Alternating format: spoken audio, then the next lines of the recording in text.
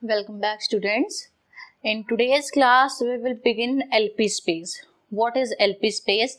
And then we will proceed for holders and Minkowski inequality for LP space. And after showing these two results, we will show that LP space is non-linear space.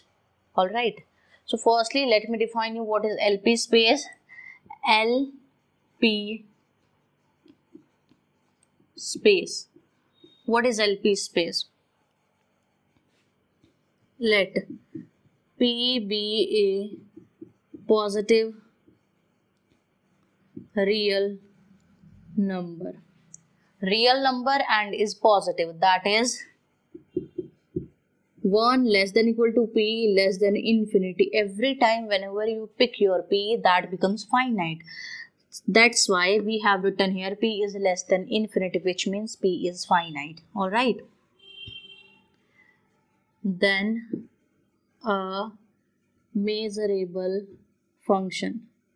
Please note this, that in LP space you will every time deal with a measurable function. The function you consider is measurable. Measurable function f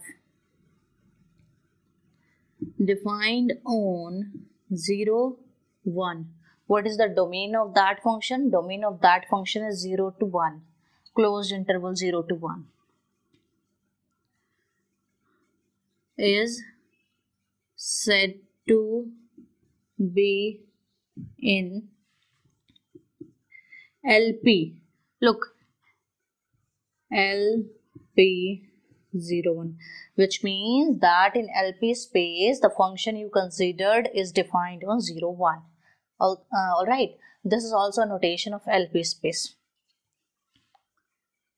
If integration over 0 to 1 mod of f raised to the power p belongs to, is finite, which means this function is finite. So there are three things which should be noted by you. Firstly, we will consider a measurable function. Second one, domain of that function will always be 0, 1. Alright, and third one is what is the condition? The condition is that whenever you integrate that modulus of that function and modulus raised to the power p, what you get? You will get that is always finite. This is your LP space.